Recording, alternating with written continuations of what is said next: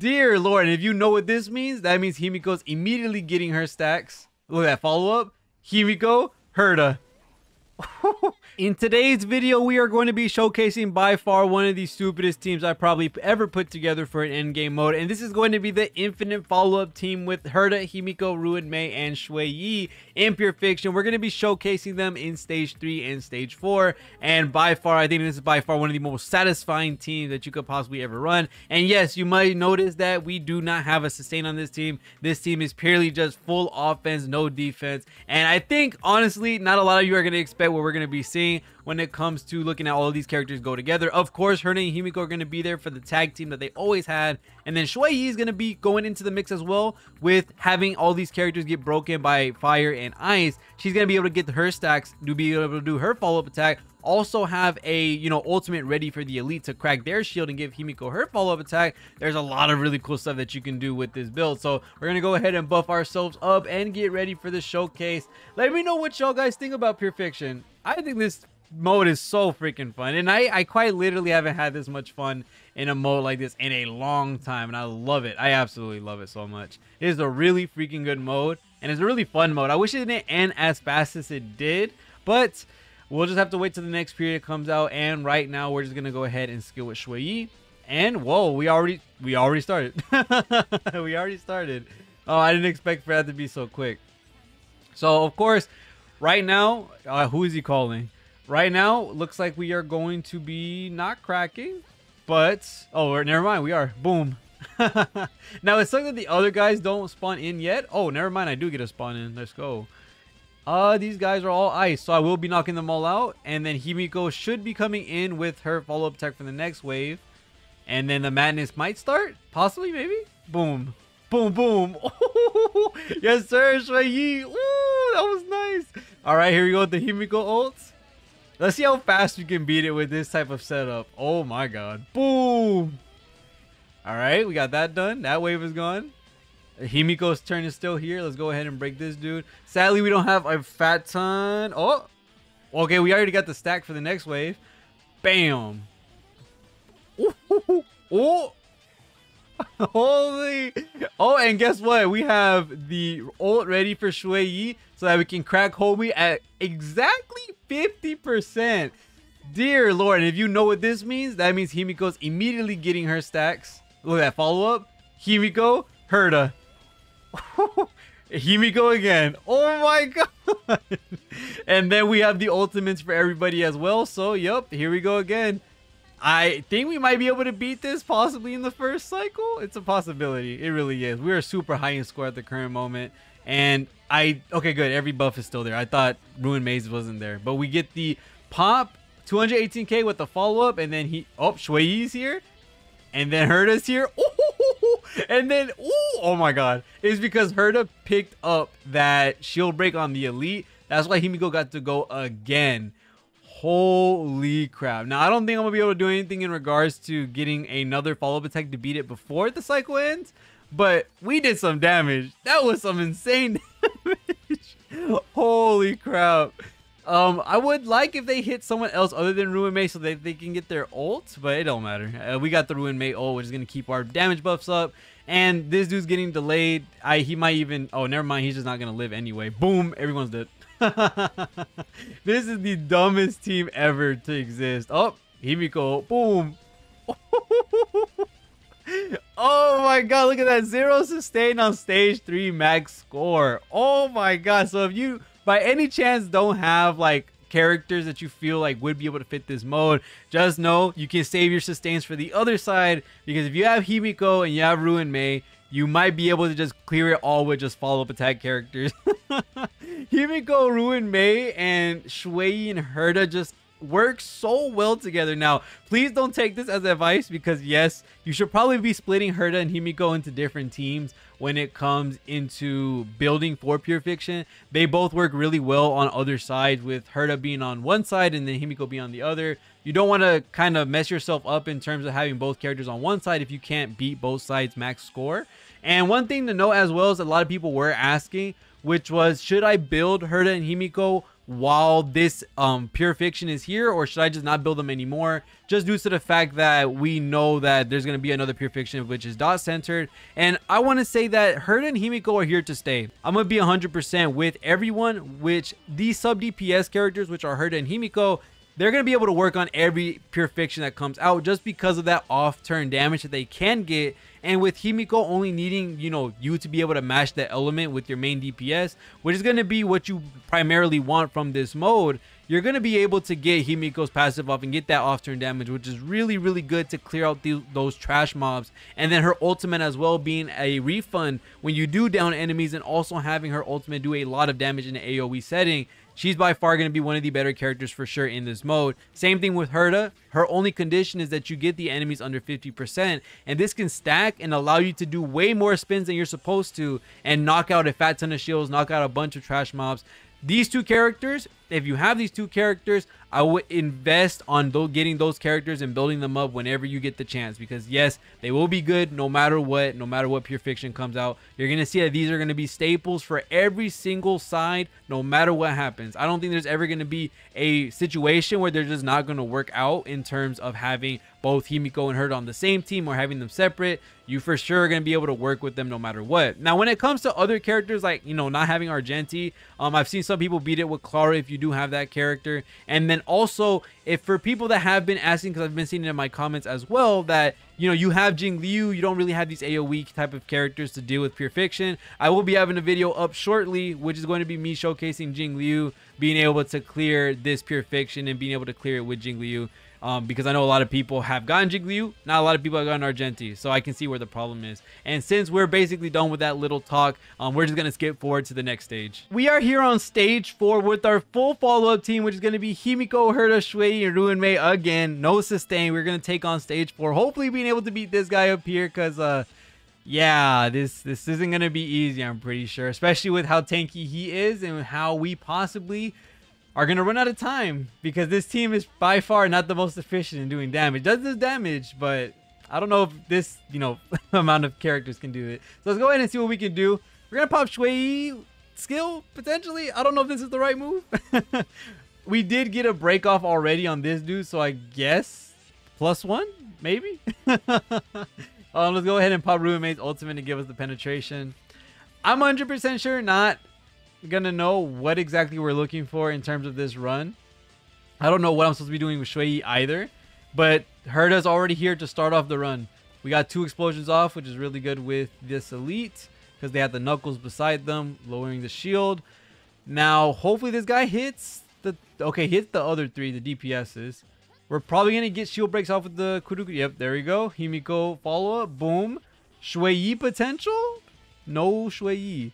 But we do get a potential pop-off. Is it worth doing it with Himeko? Yeah, I'm going to do it. F it. We don't care. Follow-up. Boom. And then Herta. Oh, no. Shui Yi. Boom, boom, boom, boom, boom. Okay, we love it. We love it. We love it. Now I got ultimates to spare. And these ultimates are going to be... I did not want anyone to get hit, but the fact that Ruin Mei was the one that got hit, I'm fine with that. Let's do the Herta ultimate. That way we get the stacks off with both of these characters for Himeko and for Shui. Now that should clear out that wave. We're looking good here. I kind of want to save Shui's ultimate for the next elite. We already got her thing somehow. I think it was because of the Ruin Mei light cone. Might be wrong. Might be wrong. This should clear up everyone else. Bam. Bam, bam, bam, bam, bam. That pig is tanky. But luckily enough, I think he's dead. Yep, he's dead. Let's go. We're going to have to re-up that ultimate. No one has quantum weakness, which sucks. And also, to add on top of that, no one else has a AoE thing that we could use. I could have probably used Shui's ultimate in order to keep the cycle. But man, we might be touching the wire. I'm not going to lie. Oh, okay, follow up. Boom. Follow up. And the pig is alive still, which sucks. Oh, he comes as an elite? Is that what it was? Oh, shoot. Shui. Boom, boom. Ah, I hate that this dude's alive. Why do you have to be alive? We're going to finish it off with the Himeko skill. He's not dead somehow. Why? Oh, my God. Why? I hate that I couldn't pause it or anything. Why do you do No way.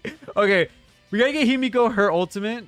I have no way of guaranteeing the way we get Himeko her ultimate right now. So we're just gonna go ahead and do Herta's. And we're gonna hopefully pop the Quantum Pop on Svarog as well. Which I gotta be careful because these Knuckles do quite a bit of damage. We only need 50%. Oh my god, okay. I'm trying to make sure I don't overdo it. Okay, I need to do it now. I need to do it now before he gets popped by the... Oh, chill out. Okay, now Shui Yi Quantum Pop. Boom, to get the max amount of damage. Bang. Ooh, okay. Brrr. Boom, boom. Okay, oh my god, this is perfect right now. We're looking really good right now. That Quantum Pop, 1000% is going to go hard. Now, is he Quantum Popped? He looks like he's not. I hope he is. Why does he have burn? Am I dumb? Does he not have it? I'm scared now. Because if he doesn't have it, that's not good. Because we really need that damage to come out from that pop. And I don't know why I'm not targeting him. I'm stupid. I'm stupid. I'm stupid. I'm stupid. I'm stupid. I'm stupid. Okay, we're going to keep spamming ultimates. I don't know where this is going to be heading. I'm not going to lie. Okay, we got follow-ups coming up, which is a really good thing. We're stacking up the... Did we not pop Quantum? There's no way, right? Because we used Shui Yi's ultimate. So what could have hit him? We're doing good damage, though. We're doing good damage. He took a burn tick. What? Wait, how is that possible? Wait, what? How is this possible? That makes no sense. I'm so confused right now. What? Okay, hopefully this helps us out with the shield to hurt Savara. I hate that there's still more guys. Where are y'all coming from? Okay, the Shui Yi. Oh, the follow-up? Okay, okay. Okay, okay. Oh, wait, we might have it. We might have it. We might have it. We might have it. Especially because we might have Shui Yi ult. Potentially. Oh, well, no, we should have it already. Because Svarog is the only person left, so the boss gets hurt a lot more when they're by themselves. If you didn't know that. They take a lot more damage if you finish all the mobs. And we beat it! Let's go! Oh my god! Okay, let's go. We just beat Pure Fiction Stage 4 with Himeko, Herta, and Shui Yi. And let me mind you right now. Now, when you look at Himeko and Herta's light cones, chill me out, okay? Chill it out. First, we're going to show off Shui Yi really quickly. My Shui Yi's butt. I'm just telling you that right now. My Shui Yi is butt. It's terrible. 52% crit rate, 78 crit damage, but we do have 142 break effect. I'm not 1000% sure where the heck my break effect went, or my break period for Quantum for Svarog, because he ended up getting the burn break, which I gotta go look back at how the heck that even happened, because Himeko didn't do the follow-up attack. The Shui Yi was the one that popped him with the ultimate. That was the whole purpose, because with her ultimate, she's able to do the weakness break efficiency by 30, I think, or she has that in her kit. I don't know if it's anywhere around here. I'm not 100% sure, but it's somewhere in there. You do a lot more damage with their ultimate in terms of the quantum weakness. And not only with that, with Shui Yi, you also get a fat ton from Ruin Mei's own skill as well. You get the extra, what is it, from her skill? You know, it's her talent. No, it's her skill. I'm stupid. Her skill gives you 50%. So you get the 50%. Then you stack on Shui Yi's weakness break efficiency with her ultimate, how it's colorless. There's a lot of really cool things that go along with that combo. But why didn't I get my Quantum Pop? If someone can answer me that would be really cool. But I have no idea where the heck it went. So I'm so confused. Herta right now is rocking 72-166 with Jing Yuan's Light Cone. You do not need Jing Yuan's Light Cone for Herta 1000%. She is C6 or E6. She's rocking Ice Set with Inner Cell Soto. We are not rocking attack boots because with off-turn damage dealers, you definitely just want to let them keep the buffs that they have. And they don't need to take as many turns because they are just doing the damage while they're not taking their turn. So 100% attack boots are really good for maximizing the damage you are going to be putting on Herta and Himeko. Like I said, you don't really need this light cone for these characters. And funny enough, Himeko is actually using Night of the Milky Way, which a lot of people do not like as a light cone. But for Pure Fiction alone, this is going to give you a lot of damage because you're always going to get this massive attack buff. And when there's weakness broken enemies, you're going to be doing a lot more damage to them. So the elites that get broken, the other characters that are still alive on the field, when they get broken, your follow-up attack is going to do massive damage, your ultimate is going to do massive damage, and your skill is going to do massive damage. So this light cone is now super good for Pure Fiction. You might want to level it up if you do have it. There are other light cones that are really good for these characters.